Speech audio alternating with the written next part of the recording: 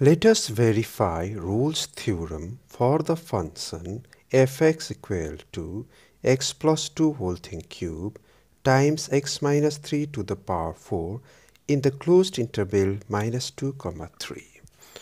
So we want to verify Rolle's theorem for the function fx equal to x plus 2 whole thing cube times x minus 3 to the power 4 in the closed interval minus 2 comma 3. Now if we want to verify Rolle's theorem, we need to make sure that three criteria are satisfied. The first one being f is continuous. Is this function continuous? Observe that this is a polynomial function and polynomial functions are always continuous throughout R. Throughout the real number. F is a polynomial function, so continuous in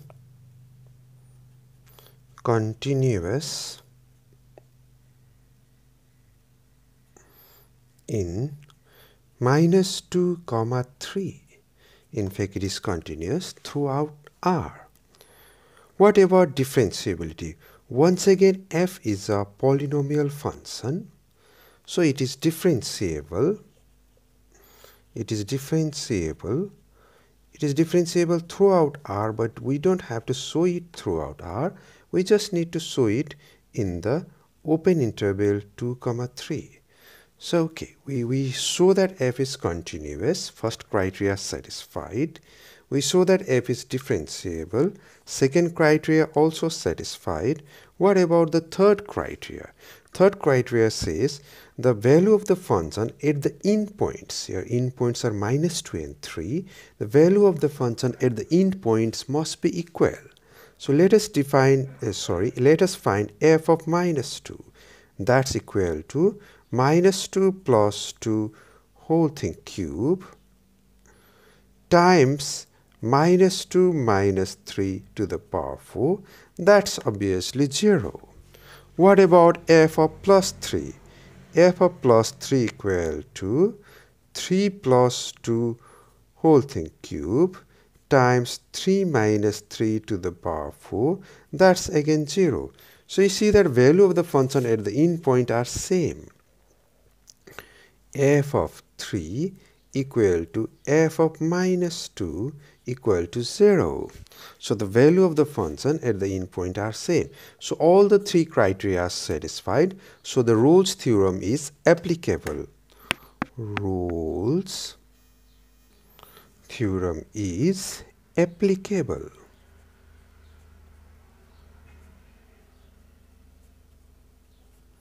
Alright, now we know that Rolle's theorem is applicable. So by Rolle's theorem, there exists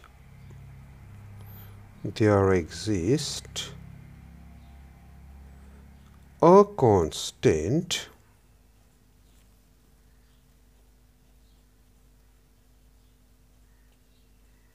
C such that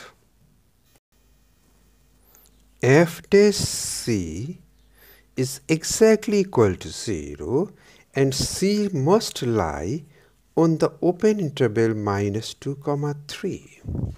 C must belong to the open interval minus 2 comma 3. Let's try to determine such a constant c. So we got fx equal to, let's look at the function, x plus 2 whole thing cube times x minus 3 to the power 4. Fx equal to x plus 2 whole thing cube times x minus 3 to the power 4. Alright. Now what about f dash x? We simply apply the product rule.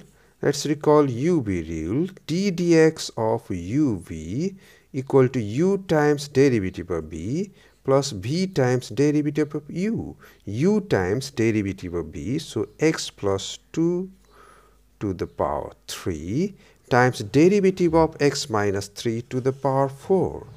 X minus 3 to the power 4, if we differentiate, we get 4 times x minus 3 to the power 4 minus 1 plus v is x minus 3 to the power 4 times derivative of x plus 2 to the power 3 is 3 times x plus 2 to the power 3 minus 1. We take x plus 2 to the power 2 common, and so does x minus 3 to the power 3. X plus 2 to the power 2 we take common, and x minus 3 to the power 3 we take common. We'll be left out with 4 times x plus 2 plus 3 times x minus 3.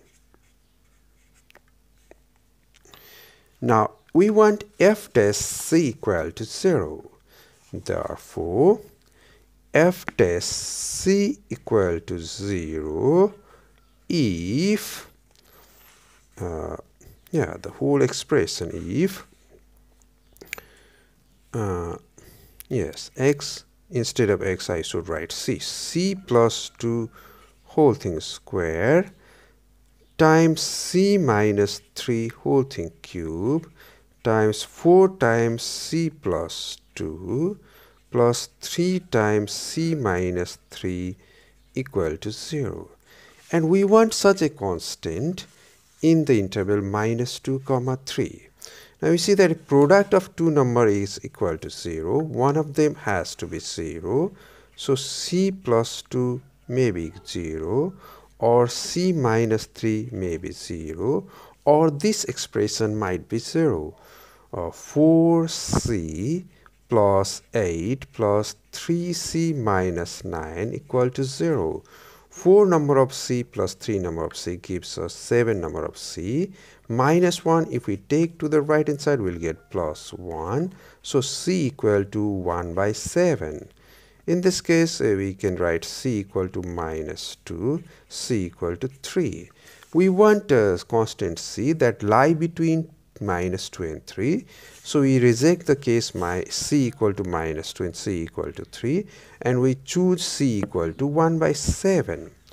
When c equal to 1 by 7, comma f dash c, as we have seen, must be equal to 0, and we are finding a constant c so that f dash c equal to 0, and that c lie between minus 2 and 3, comma c is greater than minus 2 and less than 3. So we have determined a constant c such that Rolle's theorem is satisfied, or that we have determined a constant c such that we can verify Rolle's theorem. So Rolle's theorem gets verified for the function fx equal to x plus 2 whole thing cube times x minus 3 to the power 4 in the interval minus 2 comma 3.